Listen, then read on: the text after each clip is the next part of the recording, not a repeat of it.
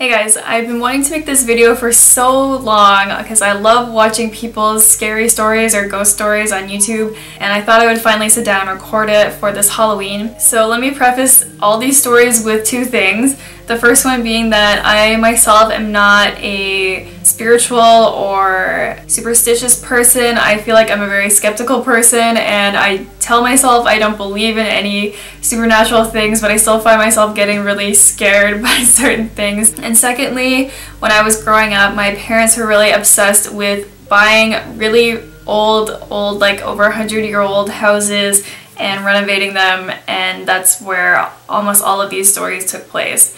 So I was in this environment where it kind of cultivated these ideas in my brain. So I'm going to tell you a few short little stories of my scary ghost encounters and kind of try and debunk each of them. I know that's not that cool, but I think I can debunk almost all of them. So my very earliest memory of having a scary experience was when I was probably about 7 years old or so. I used to sleep with my bedside lamp on. Again, we're living in this very old farmhouse in Nova Scotia, and I remember for many nights in a row I would hear this kind of like scritching and scraping noise along the ground, and I would kind of hear it like going back and forth next to my bed, or that's what I imagined I was hearing.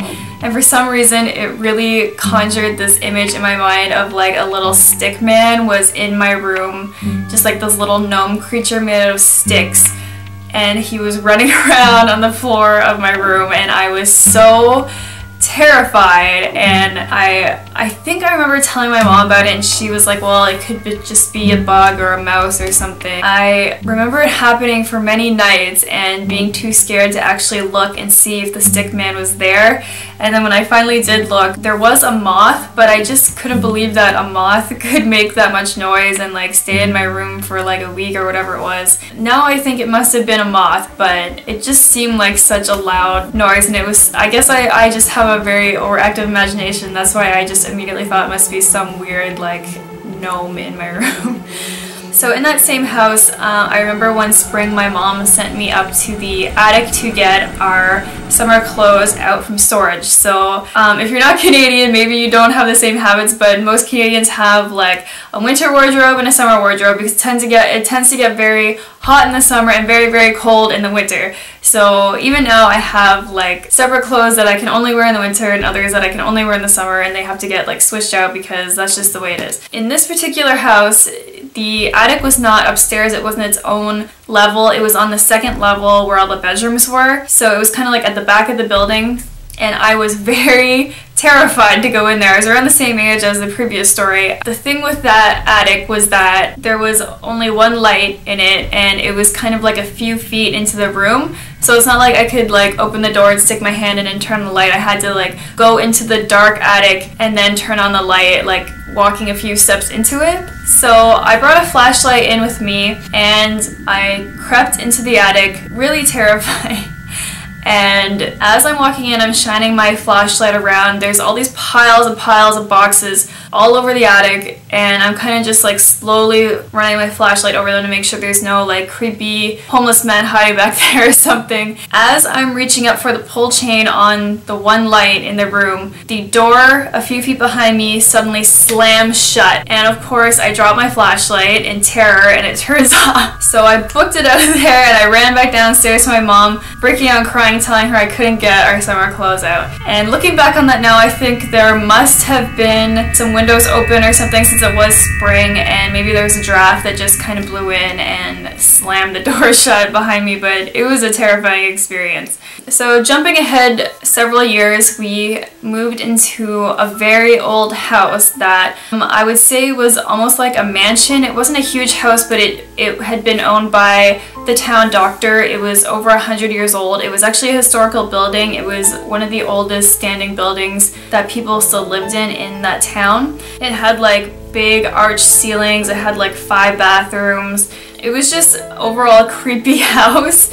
It definitely was that environment where I kind of cultivated this like haunted feeling, and we also moved in there when I was probably like 12 years old, so I was kind of like heading into puberty, and it was all these like crazy hormones, and yeah, it was just a messed up time. So of course when we moved into this house, it was not occupied anymore because the lady had died who had lived there previously. The first weird things that started happening in that house was that I had a hard time sleeping. I still do have a lot of problems sleeping sometimes, but that was when it really started. Whenever I could sleep in that house, I would have really bad nightmares. They weren't kind of like fantastical nightmares, they were realistic, where it was taking place in our house, like in the room where I was, and it usually was about someone breaking into our house and murdering my family. So my room in that house was actually the maid's old room, so I had my own little mini staircase that went up to my room, apart from my parents' room, my brother's room, and in that room there were really tall windows that go from almost the floor up to the ceiling. And I remember one time when I had actually fallen asleep, I had managed to fall asleep, and it started thunderstorming and it got really windy, and those windows just burst open. There was no storm panes or anything like that, like it was just like those two panes that like had one latch in the middle, so it didn't hold, and they burst open, like banged open really loudly. I had all these papers in my room, of course. I draw a lot, so like I had like all these papers everywhere. Everything just flew around the room. It was like a scene out of a horror movie for real.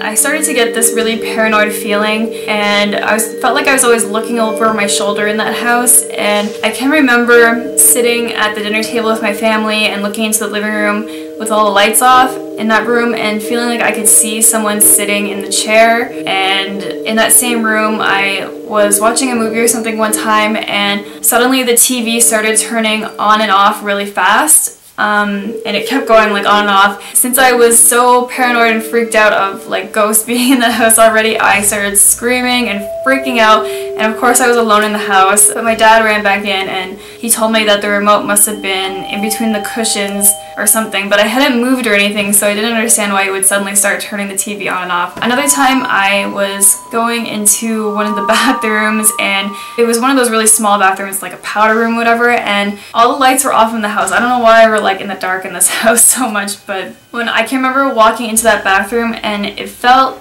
like there was like a membrane over the doorway, like walking up to it, I could see it kind of like shimmering. I don't know how to describe it. I know that sounds really creepy. Like, you know when you blow a big soap bubble? It looked like that, but covering the whole door. I don't know how to explain that. Like, I may have just been like telling myself I could see stuff like that. My parents certainly did not discourage that type of thing if I told them about that. My mom would say things like, oh, teenage girls are more apt to see paranormal activity or ghosts or something, like they attract ghosts or something. So I was like, that's great. I can remember many nights where I couldn't sleep in that house. I would usually stay up for 2 nights in a row, and then on the 3rd night I'd fall asleep with the lights on out of sheer exhaustion, and then end up having a nightmare.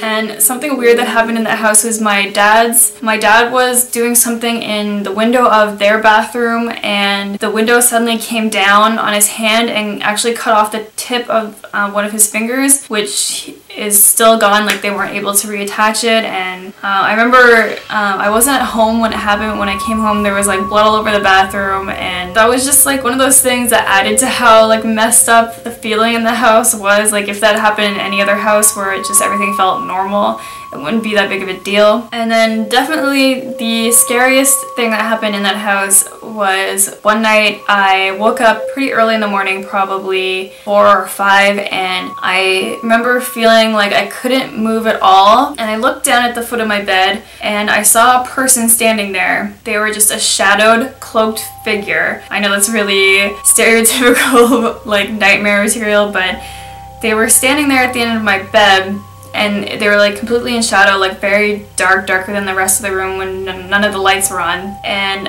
I was absolutely petrified. Like, the scariest I've ever been in my life. I kind of just looked at them for a few seconds and suddenly they disappeared, and after a few seconds I was able to actually pull my blankets up and like cover my face, and I remember laying there for like, I don't even know, it felt like at least half an hour, like just so scared. Like I had no idea what was gonna happen, if I was gonna be killed by like a ghost, or I was just so terrified. And then I was absolutely convinced for most of my life that that was a ghost, a real ghost that I had seen. And the reason I felt like it had to be real was because I didn't fall back asleep after that happened. Like I just waited till it got light out and then I got up. It wasn't like I had fallen back asleep and then I could think, oh, that must have been a dream or something. Like I had woken up, seen this cloaked figure, and then I was awake. So about 2 years ago, I woke up again around 3 or 4 in the morning, and I was sleeping on my side and I was absolutely paralyzed again. I can't remember if it was on like my side, like in between my ribs and hip, or right on my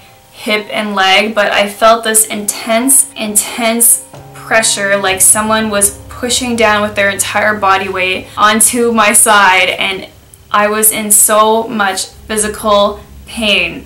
Like it was some of the worst pain I've ever felt, and I remember trying so hard to scream or to say something like stop, but I couldn't even open my mouth, and it literally was the scariest thing I've ever experienced in my life. And just feeling locked in that physical pain was so awful, and I was just trying so hard to kind of get out of it. But after I think it was like a few seconds of that, I kind of broke out of it, and I was so freaked out. I remember just like gasping for breath, and like I don't know if I was even able to breathe during that time that I was paralyzed. Kind of leading up to that incident, I had experienced a few other weird things like that, not where I was completely paralyzed and in like intense pain like that, but where as I was falling asleep, I would hear voices in the room, where I'd hear like something downstairs. Like obviously I was sleeping upstairs, and then I'll hear like a distant noise downstairs. About a year or two before any of that happened, I had started listening to this podcast called Skeptic's Guide to the Universe.